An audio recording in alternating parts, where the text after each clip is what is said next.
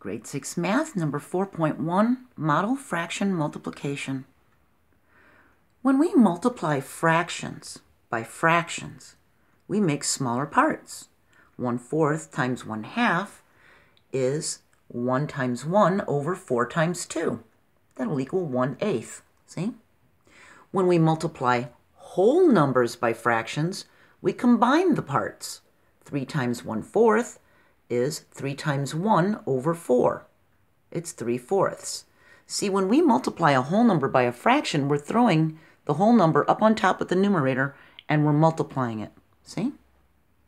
When we multiply a fraction by a fraction, we're just multiplying the numerators to each other straight across and the denominators to each other straight across. If we had a pie and it was cut into 8 pieces and 5 people each eat 1/8 of the pie, what fraction of the pie was eaten?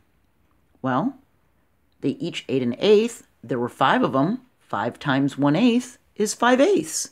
It would be like counting 1/8 5 times and adding them up. When we do a whole number times a fraction, we throw it up on top of the numerator, multiply it, and slide the denominator over. See that?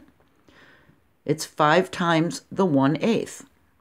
5 of the 8 pieces were eaten. 5 parts out of the 8 parts were eaten. So, when multiplying fractions by fractions, you multiply the numerators to each other and go straight across, and then you multiply the denominators by each other and go straight across. When we multiply whole numbers by fractions, we multiply the whole number by the numerator and slide the denominator across to the answer. See? 2/3 of a pie was eaten yesterday, and today Emma ate half of the remaining pie. So how much of the total pie did she eat? Well, the pie was cut into 3 parts, into thirds. 1, 2, 3. And the last third, she only ate half of it. There was 1/3 left, and she ate half of the third. So you do 1/3 times half to cut it in half. 1 times 1 over 3 times 2. See? She ate 1/6. Half of 1/3 is 1/6. When we cut each 1/3 in half, we create smaller pieces and more of them. Here's a third. If we cut it in half, it's now cut into 6ths. See? Here's the third. If we cut each of these in half, they would be 12ths. If we cut each 12th in half, it would be 24ths. See how the denominator just doubles? If we had a box with 16 parts and 7 of the parts were filled, we'd have 7 times 1/16. It would be like putting the 7 up on top of the numerator and multiplying and sliding the denominator over. 7 times 1 over 16. If we had a bar split into 7 parts and 4 of the parts were filled and we multiplied it by a half, we'd be cutting the 4/7 in half. 2/7 and 2/7. 4 times 1 is 4. 7 times 2 is 14. We divide both by 2 to reduce it to its lowest terms, and it becomes 2/7 for each side. See?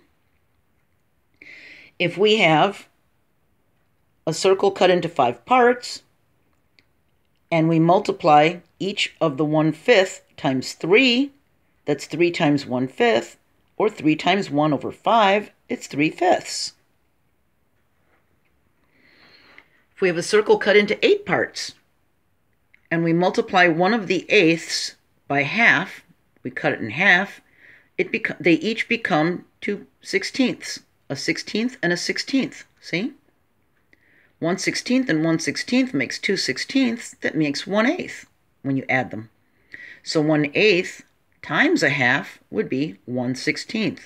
It's the 1 times 1 over 8 times 2, 1/16.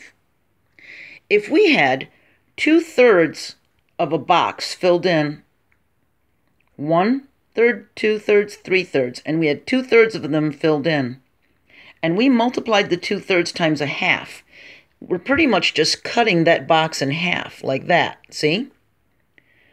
And then here's the half of the 2/3. We've now created 6, see? So 2/3 times a half is going to be 2/6. It's going to be these 2 little parts out of the 6. See? I hope this is going to help you do the work in the book. If not, you can just send me a comment, and I'll try to straighten it out or clarify this any more than I already have. But I hope this is enough to help you do the work that's in the book. And keep plugging. You're doing fine, and I'll see you next video. Bye.